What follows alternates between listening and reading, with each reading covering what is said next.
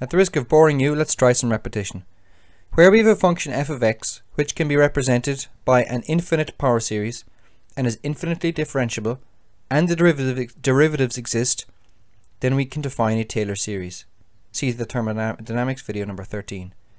Analytic functions of Taylor series expansions at x is equal to a, or z is equal to z0, or whatever it is you prefer. Taylor series can work for functions of a complex variable z, such that z is equal to x plus I times y. In the following minutes I present two ways of viewing the Laurent series. Before doing so, we need to look at the Taylor series. First of all, in the manner I discussed in thermodynamics video number 13, and then through using the Cauchy integral formula, because that leads us to the Laurent series expansion. So, in the previous video, number 13, in thermodynamics, I did the following approach. All continuous functions may be expanded as an infinite power series in the following manner. Let's examine the infinite derivatives of f of x centered at x is equal to x0. So let's start taking the derivatives of this function up here and see what happens. The first derivative is going to be a sub 1. That's because this term here is going to go to 0 and all the other terms will be 0 because they will still have an x minus x0 component which will go to 0 when we let the function go to x0. Similarly, if we take the second derivative, we'll be left over with a sub 2 multiplied by a coefficient. This second segment here will be gone, but all the other expressions in the power series will have an x minus x0 term which will go to 0. The point here is if we take the first derivative we get the second coefficient. If we take the second derivative we get the third coefficient. If we take the third derivative we get the fourth coefficient. Of course the first coefficient is a sub 0 and you get that by having the 0th derivative, if you want to think about it that way.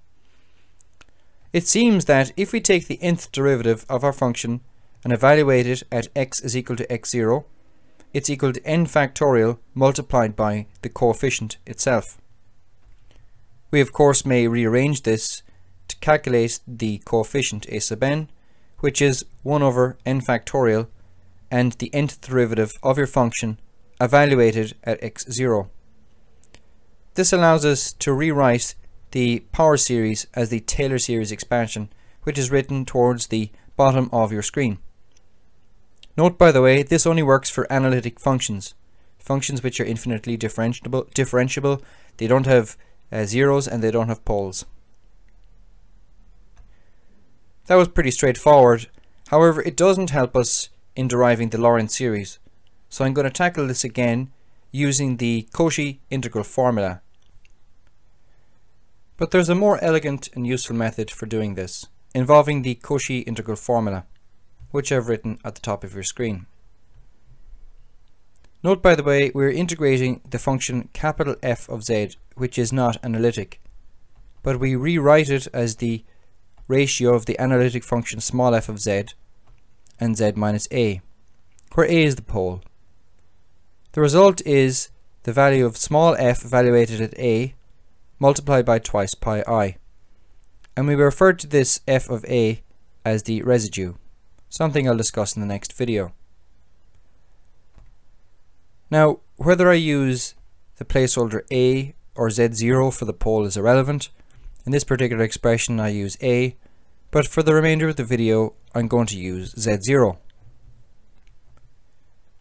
Here I have rearranged the Cauchy integral formula to for the residue. So we have f of z0 is 1 over twice pi I, the anti-clockwise closed contour integral of small f of z dz over z minus z0. To be explicit, I've shown the fact that we're really integrating the function capital F of z, which is not analytic.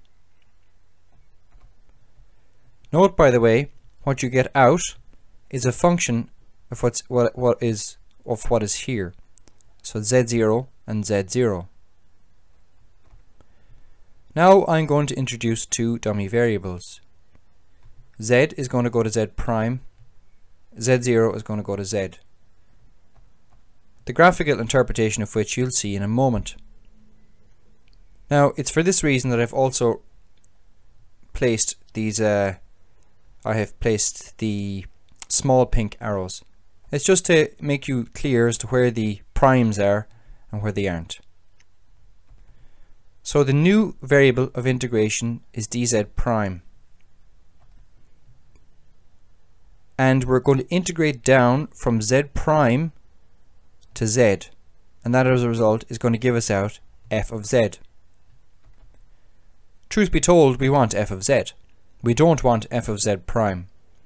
But we're using this dummy variable z prime in order to get at f of z, and later to actually get at the pole z0.